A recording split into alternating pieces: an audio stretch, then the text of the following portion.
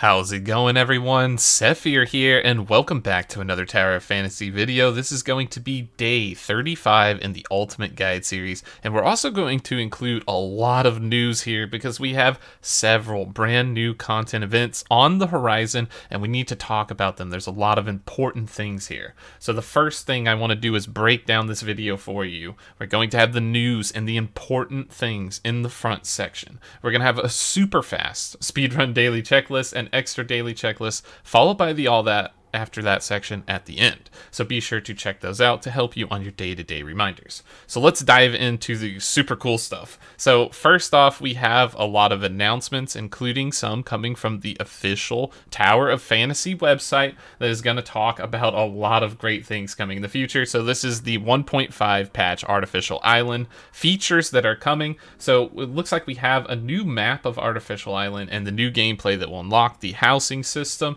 which is going to be great, as you can see on screen here. And then we also have number 2, the one I'm most excited about, new 8-player cooperative raids. This is absolutely massive. I am super excited to get in with 8 of my buddies and see how this thing plays out. There are roles. You're going to need a healer. You're going to need a tank. You're going to need people pumping out the damage. It's going to be a fun encounter. And I'm curious what you guys are going to select. So I have a poll on my YouTube in the community section. Go check that one out as well, because we are taking a sort of like survey to see how many players there are in each category. I'm obviously expecting a lot of people to be selecting DPS, but I need to know who my tank and healer players are, because we definitely want you on our team. This is going to help quite a lot. So finally, all those people that have been investing in tank and healer, it's going to pay off, and everybody's going to be begging you to join their teams, while all the DPS are going to be stuck in a very, very long line to get into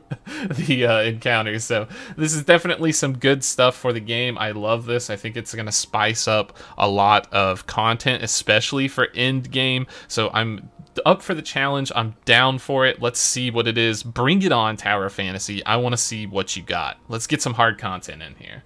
So after that, we do have some news on Claudia and Claudia's matrices, so that is going to be added to the game in September 15th. They are changing some things around last minute, so things that were data mined and all that might just be out the window, right? We might have to see how Claudia comes in her global state, and I think that's just a way that they're trying to combat leaks and things of that nature.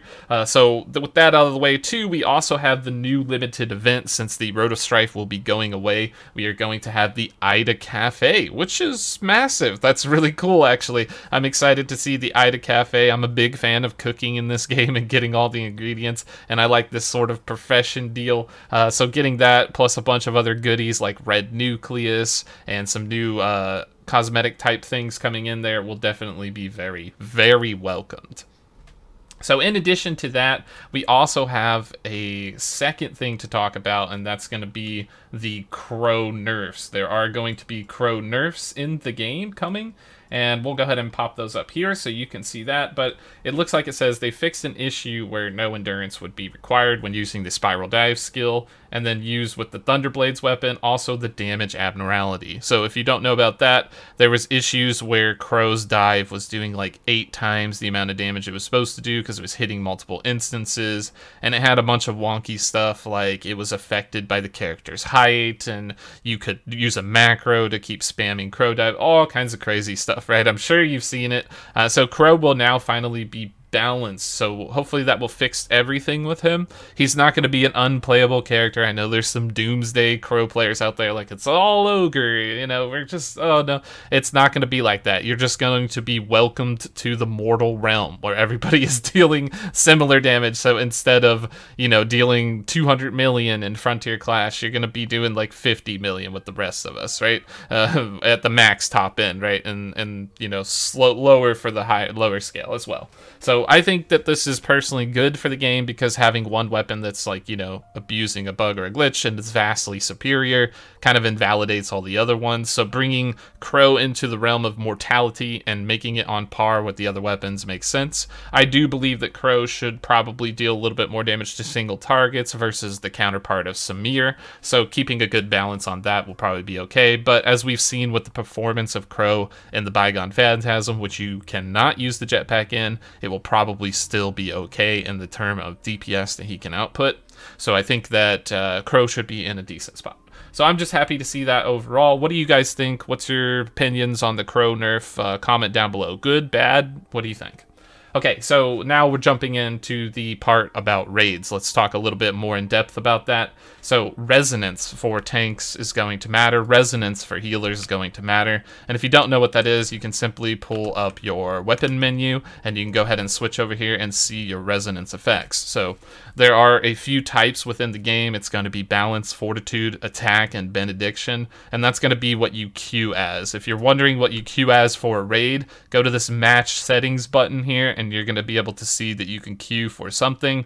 But if you queue for a role, make sure you're equipped to perform that role. So don't queue for healer if you don't have a healer weapon on, you know, yada yada, so forth. If you can't tank enough damage, don't queue for tank, because in the long run, that's just going to help everybody have a smooth run. So go ahead and look at that, and then you want to really take into account the weapon resonance effects for solo, but also more importantly for team play, because this is going to be very, very, very important.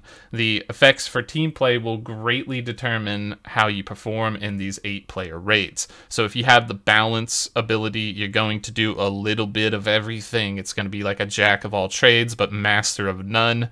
It can be decent, but I would strongly recommend you go into fortitude, attack, or benediction, depending on your role, because these will be a little bit more valuable. So the deal with fortitude is that you're going to get massively increased shatter and aggro, but you still need to do damage. So tank players, please do not fall into the trap where you're like, oh yeah, I can just be tanky and have a lot of health and do 0 damage. That's useless, right? That's useless. You still need to do damage while holding aggro. And aggro works off of a percentage of the damage done to the boss. So if somebody, DPS player, is doing DPS out of this world, even if you're a tank, you're not going to have aggro. You need to keep on par or relative on par with them, and it will be a bit of a struggle because they're doing 40% more damage. So if you're doing this role, make sure you are very well prepared for this role and you have a lot of damage options in your kit to help you perform and get the appropriate aggro and actually effectively tank. Okay,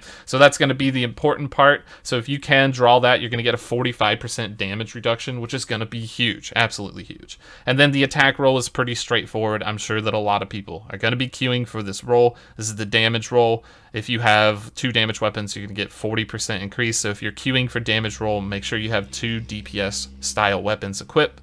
No, you cannot do damage as a fortitude or a balance player. It's just not going to be that good. So make sure you have those in. And then your support players, lastly, you get 200% healing for having the support. So if you are supporting in a raid, make sure you have like 0 in Coco or 0 in Nemesis, Coco Nemesis, some sort of combination of that. And if you don't have those characters, that's okay. Pepper is always available for you, and she does work wonders. So Pepper is one of the stronger SR characters, so make sure to check her out as well. So that's some exciting stuff. I think that with the matchmake settings for all of those raids, it's really going to shift up the game. And I think 1.5 is where the patch is and the game is going to really start to turn on. And a lot of people are going to be like, wait a minute, tower effect. Whoa, hold on. You looking pretty good over there. That's looking pretty good. So I'm super excited for all of that. Next, I have a topic I wanted to talk about. What do you guys think about PvP right now? The state of PvP, the 1v1 ladder, the way that the Apex League works. Have you been enjoying this? The way that it calculates the rating mostly? Because that's like a big thing is how is this top place determined, right? Whoever wins the most at random times, whoever has the highest win percent, whoever beats the strongest opponents. What do you think that PvP should be rated on? And how do you feel about the 2v2? I know it's a lag fest right now with the Road of Strife, the doubles mega arena. It's a really good idea and concept, but what do you think about that, like 2v2? Because me personally, you know, I've been wanting to start tournament series. I've been wanting to shoutcast matches like 1v1. tournament ladder, something like that. And I'm hoping that like in the future we can work with the devs. I've done this in similar games in the past where everybody just gets a prize for participating in the event, and you know, make a cool thing out of it. Shoutcast some high matches towards the end, and maybe do it on Twitch or YouTube or something like that. It could be pretty fun. Speaking of Twitch, we have been working pretty hard on our Twitch channel, so twitch.tv/Sethphir. You can come check that out. We stream every day at 5:30 p.m. EST. So yeah, let me know your thoughts on that. Would you like to see a 1v1 tournament with prizes? Would you like to see some 2v2 tournaments? Would you like to see some custom match play in the future? How do you think Tower of Fantasy can advance its PvP to make sense? Let me know. Or maybe it's fine right now. Just go ahead and put your opinion down there. So then, once we have that, I did want to point out a sort of a warning on Claudia. Claudia requires a lot of nanofibers to level up. A lot more than the other characters. So be prepared. Start taking a look at that. You can check out like Tower of Fantasy info website. There's some other resources where you can see what it requires to level a character. But yeah, it's quite a few. So you might want to start prepping in terms of the Stargates, the Dimensional Trials, and make sure you're well equipped, because level 64 is coming on Thursday, and we are going to get Claudia with that, and you're going to need to level up Claudia from scratch. So I hope that you have the materials prepared. If not, this will give you plenty of time to start cashing in your vitality towards that option so that you can be better equipped to level up Claudia if you choose to pursue her and level her up.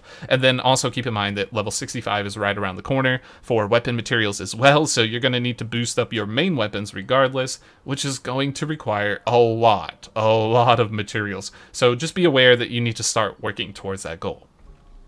Following that, we're going to talk about Wormhole, which will be resetting in 1 day. So make sure you check out the Wormhole, because you don't want to miss out on the dust. I believe it's 240 now, if that's, hopefully that's correct. Correct me if I'm wrong down in the comments. I think it's 30 per level, times 8. So you will be able to clear that on the endless mode 1 time before the reset, and it says 17 hours on my screen. So hopefully you're keeping track of that so that you can get your cycle rewards for Wormhole for the week, as well as your bonus for clearing the endless. And trust me, you're going to need this gold dust, because re-rolling gear right now is super important. It's pretty much the end game thing to do. So make sure to be keeping track of that so that you're all good and caught up. Then we're going to talk about Void Rifts. So the boss for today is Selly. So if you have not got Selly, go ahead and check that one out. Make sure to not forget it, because you're going to want to get those dark crystals and work towards your goal. I forgot Frigg on that day that Frigg was there. I cannot believe it. I was so caught up with streaming and everything. I'm so mad. I'm so cheesed right now. I really wish I had Frigg on that checklist there, but we'll get there down the line. And then finally, I did want to issue a last warning for the Road of Strife, because it will be ending in 1 day and 5 hours. So make sure that you have purchased everything in the shop, especially the mech bird. You don't want to miss out on that. Make sure you got your red nucleus and all those weapon materials and SR relic shards. Those are super important. So grind like your heart, like your life depends on it. You will be able to completely cap up for all the days you miss. So it is possible. Join the recruitment channel, do Stargates with other players, spam doubles mega arena. You know, whatever you need to do to get the job done, get that job done and get everything there. You will also have a little bit of extra star grit left over to be able to use on gold currency, so you can go ahead and do that. Okay, now that we have all the important news stuff out of the way, this is the new and super fast version of the speedrun daily checklist, so we're going to get into that real quick. So first, you're going to want to do the bounties every single day when you log in. Make sure you get those done. Then, the main story. You should be on new chapters coming soon to prepare for Artificial Island. Following that, check your runes and make sure you have done whatever you need to do or saving them for the higher levels. Then your Mia's Kitchen. Make sure you claim all 3 of those within the day. And then finally, your Vitality. Keep on top of that. Make sure that you're not letting anything go to waste past the 180. Best use Stargates and join up. Then make sure you are level 63 and preferably 2/3 of the way there. That would be the best route for you to be at the moment. Next is the extra daily checklist. Make sure you do your training. Once you have done your training, head to the black market and check out Hopkins for the free daily gifts, as well as Cetus Island for the 3 times attempt on the claw machine. Then you're going to Hycros to collect your machine parts in the farm route circle, and you're going to use those to maintain your vehicles for dark crystals and color mount variants, so make sure you're on top of that because it will be very nice. Then following that, you're going to head to the shop section, and you're going to go ahead and claim your free daily gift as well as your vitality solution for 50 if you're free to play, 100 if you're a dolphin or a whale, and then the 200s for giga whales, so don't worry about that one too much. After that, check out your support points, make sure you're getting your 1500 support point cap for the day, and then collect elemental ore within your world. Once you have finished that, go ahead and work on long-term goals like mounts, vehicle parts, as well as achievements because Artificial Island is coming, and you want to make sure you have everything wrapped up in Asperia. Okay, that was going to be the super fast version of that. If you need a longer version, check out the previous guides before. They have more detailed, in-depth explanations of those speedrun things, but since they haven't changed, I'm going to speed them up a lot faster and get those done. That's going to be it for this video. Thanks for watching, everyone. I truly appreciate that.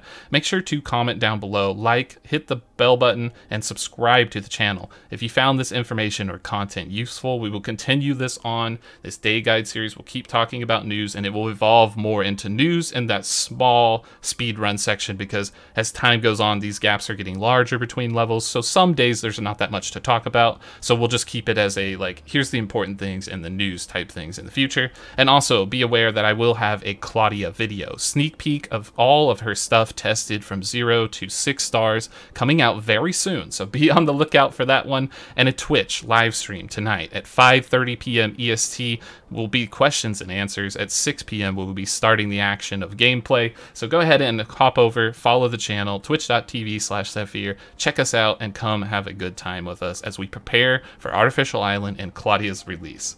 That's gonna be it for this one. Thanks for watching, and I will see you in the next video.